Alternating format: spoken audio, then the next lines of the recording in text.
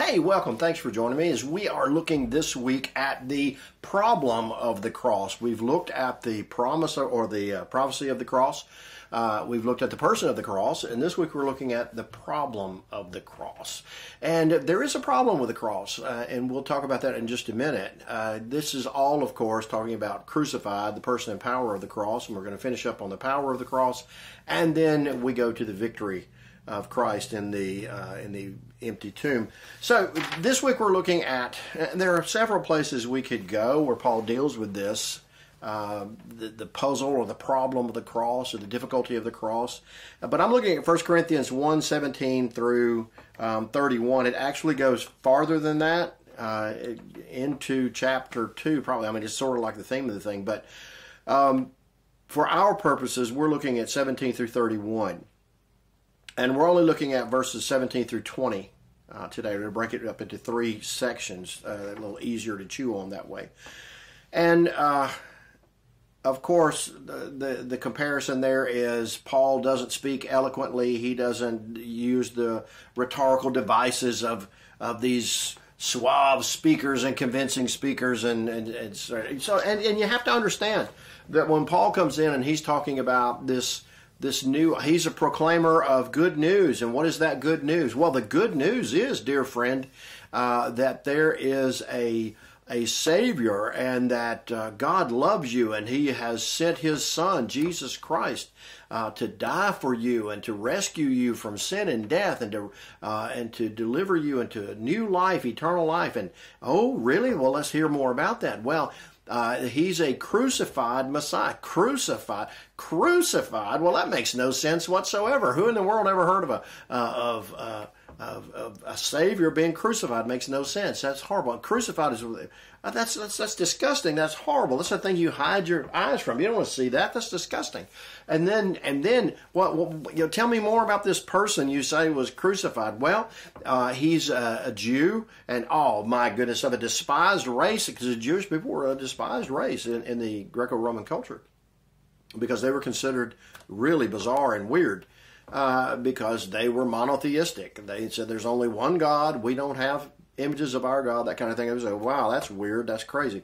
He is the Lord. And well, we know about lords because Caesar is Lord. We know all about that. So it was a problematic thing. And Paul is proclaiming this gloriously. And it seems foolish. It's hard for us. It's hard for me to imagine how foolish that really sounds, how actually utterly void of sense that sounds, because I've grown up believing in Christ. I grew up in a house that believed in the crucified Messiah. I have grown up believing that Jesus is the returning King. I've grown up knowing these things. I came to faith in Christ. I was 9 years old, made my public profession in Christ.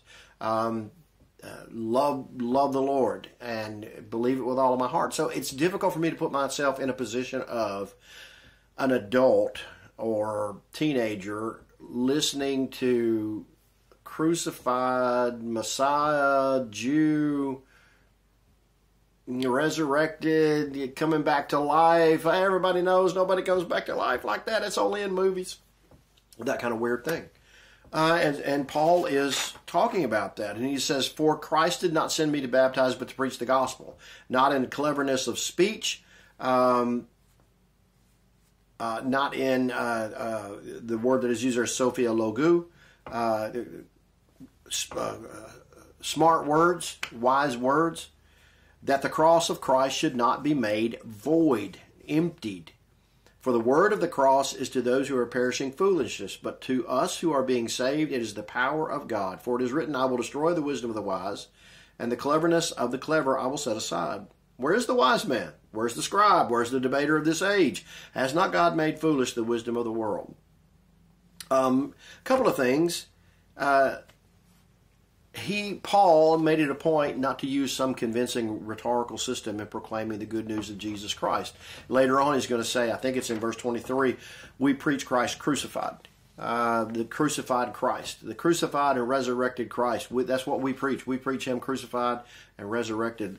Other places, Paul said that Jesus becomes the curse for us. When cursed is everyone who hangs on a tree, becomes our curse. He who knew no sin becomes sin on our behalf.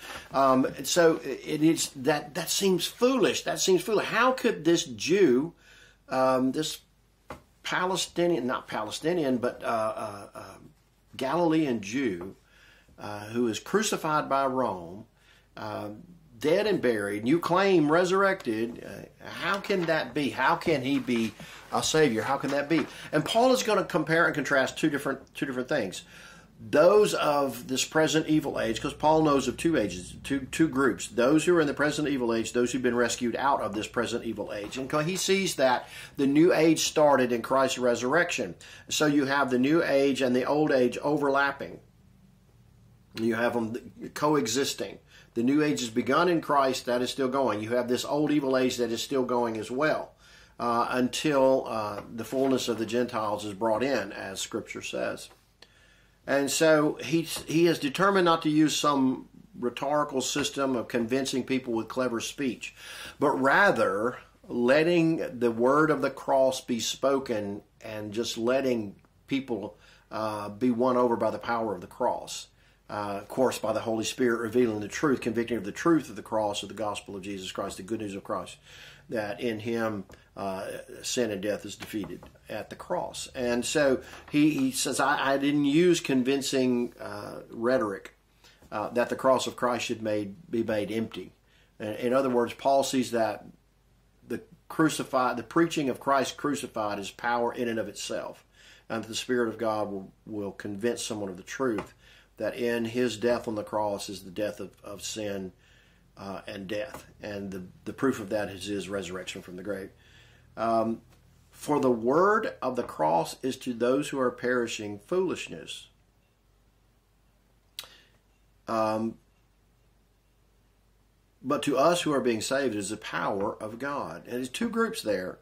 Those who are being rescued out of this age and those who are God rejecting and in this age. And he would include Jews in this in the old evil age as well.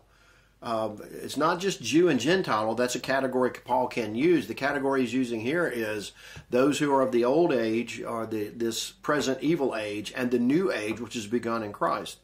And if you are in that age, the wisdom that you use for that age is worthless. It's perishing. It is no good. It is foolishness, because the new age has begun, and there is the power and the wisdom of God. And all who are being saved out of that believe and know this is the power of God for salvation, because we're made alive again. We are delivered from sin and death, and we are brought into a right ordered life and right ordered relationship with God. And then Paul quotes Isaiah 29:14 to go along with that. Therefore, behold, I will once again deal marvelously with this people, wondrously marvelously. And the wisdom of their wise men shall perish, and the discernment of their discerning men shall be concealed or done away with. And that's what he says, for it is written, I will destroy the wisdom of the wise, and the cleverness of the clever I will set aside.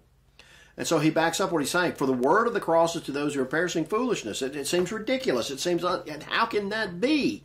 But to those who are being saved, those who have been convinced of the truth of who Jesus is by the Holy Spirit, and have believed in Christ, His finished work on the cross, believed that delivers us from our debt of sin and the death we owe, and that we are given eternal life and forgiveness of sin in that. If we are being rescued out of that, we're in the process of being rescued out of that. We're not perfect, we're not there yet, but we're being rescued out of it. And those who are of this old age, this old evil, present evil age, I say old age compared to the new age, but it's the present evil age that is still going concomitantly with the new age begun in Christ, where there are different categories. You are in Christ, and therefore you are rightly ordered. You are on your way, the sanctification, justification, all of that. You're on your way to being made like Christ. If you are of this present evil age, this old age, then you are condemned. You're perishing, and the ideas that go along with that age are perishing with it. So if you are in that age, then it is just a foregone conclusion you are perishing, and the cross seems like foolishness. But if you are born again, then the cross is the power of God to deliver you from sin and death.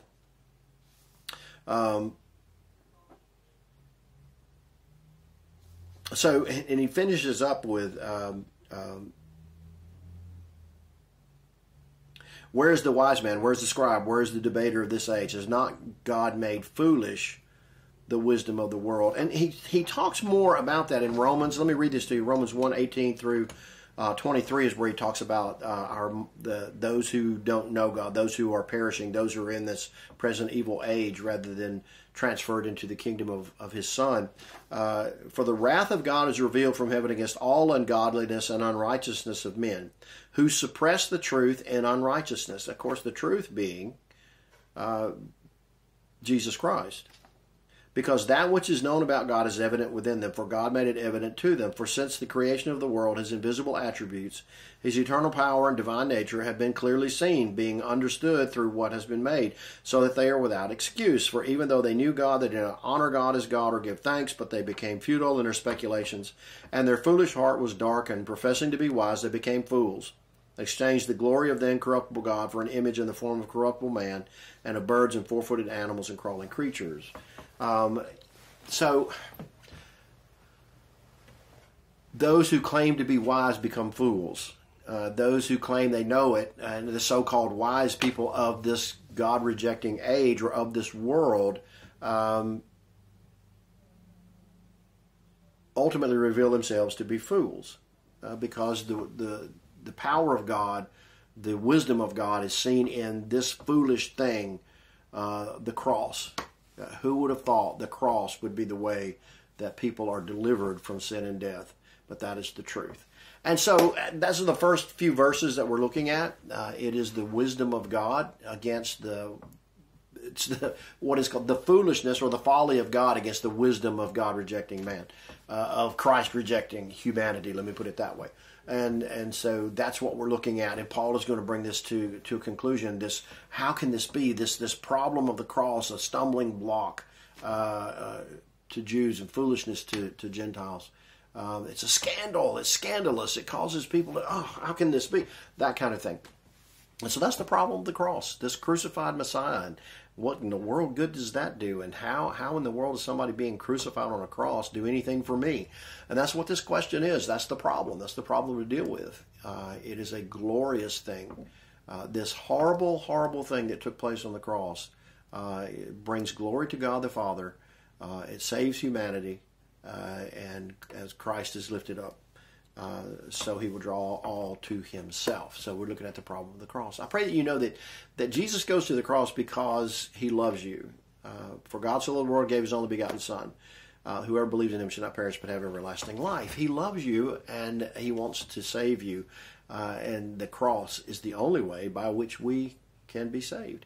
So I pray that you know that, my friend. I pray that you know that God loves you so much he gave his Son. You might have forgiveness of sin, eternal life, joy indescribable right here and right now. I pray that that is yours.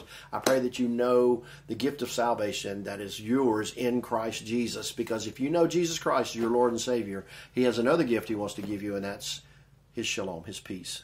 The Prince of Peace wants to grant that peace to you. And I pray that you are at peace here in your heart, at peace with God, at peace with your fellow human beings. That you can be in peace, resting assured that God is in control and working all things out for your good, for those who love the Lord.